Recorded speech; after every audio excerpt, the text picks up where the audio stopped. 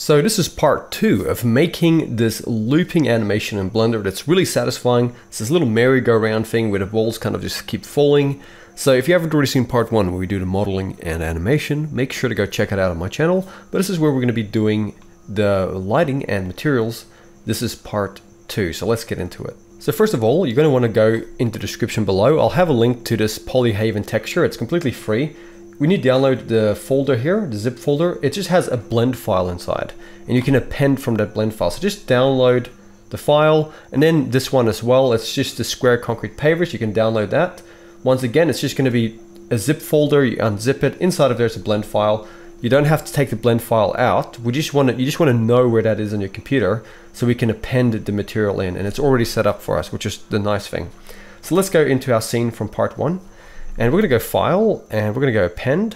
Now I already know where I have mine extracted. I have those two somewhere in my computer. So it's the plywood file. So once you've extracted this zip file, so this here, that's what's inside of it. So you're going to click on the .blend. You're going to go to the material and then click on plywood and go Append. And then do the exact same thing to the other material. You're going to go File, Append, and you know where you put it on your computer. So I know where I have mine. That's square concrete pavers. Square concrete pavers. I'm going to click on the blend file, go to material, and then click on it here, and then go append. Now they're in here.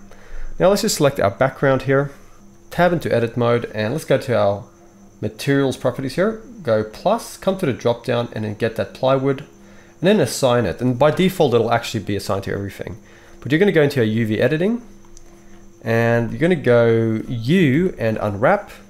And then just grab all of this and go S to scale it. And then over here you can go Z and you can go material preview.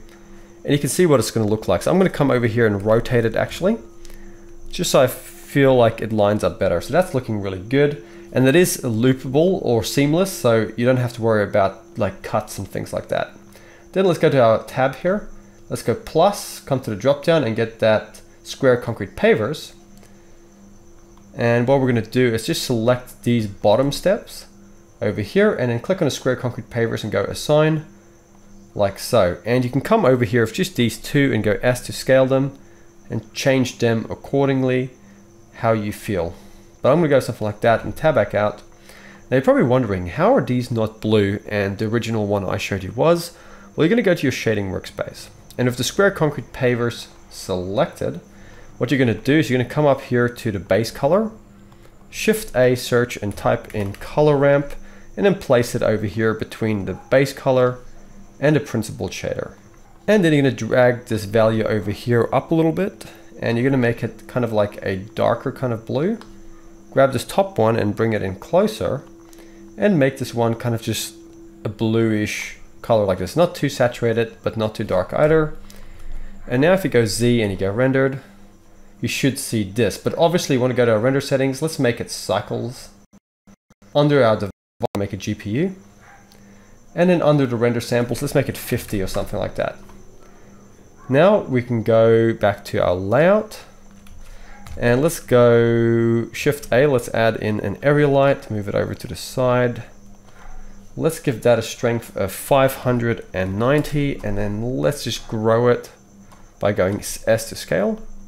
Now if we go Z and we go rendered, we can see this, but let's just go Shift D to duplicate this light. Let's have it coming in over here, maybe coming from the top as well a little bit. Okay, something like that. And in our camera view, this is what we should see.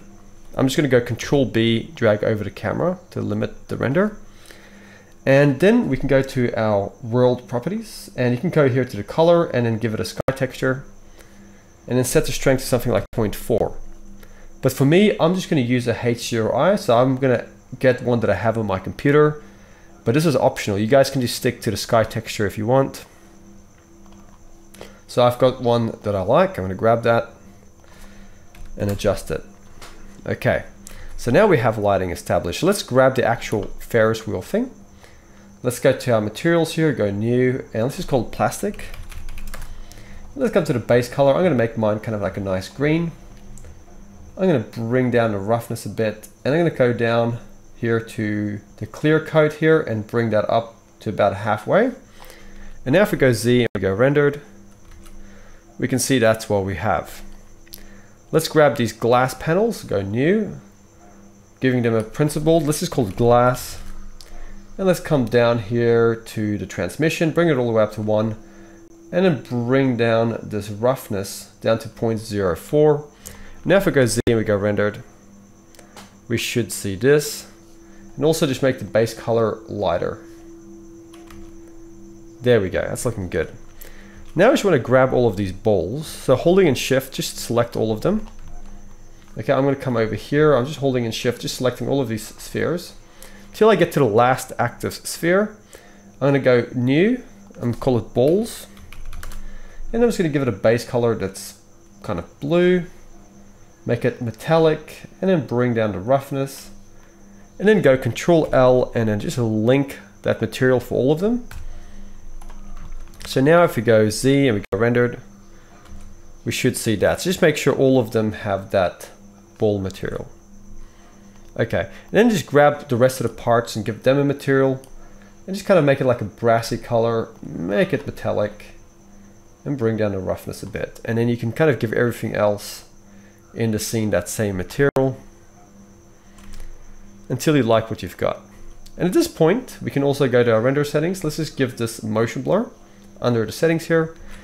Make sure to save, and one thing that you can do, it's optional, but you can append in some models. So I already have a plant model laying around that I like to use, but you guys can get whatever ones you want off the internet. There's a lot of free assets out there, but I always like adding in plants. So I'm gonna just optionally go ahead and add one in. And if you did find a plant on the internet or make your own, a good place to put it is somewhere kind of like down here. This is a little bit of a visual interest. You know, something like this. This is completely optional, but I always like adding that in. Okay, now it's looking really cool. Okay, so let's now go render and render image. And now we have an image here rendered. Let's close this and go to our compositing. Let's go use nodes. And then I'm just using my node wrangler to add a viewer node over here and then adding these two together. So what we're going to do here is from our image output here, we're going to go Shift A search and get a lens distortion, place it over here. Let's make it 0.02 and 0.017 at the dispersion. And let's come and click on fit. And now we have this nice kind of effect here. It just makes it look a little bit cooler, a little bit more realistic. So that's pretty much it. So let's go back to our layout, make sure to save, and now you can go to your output settings.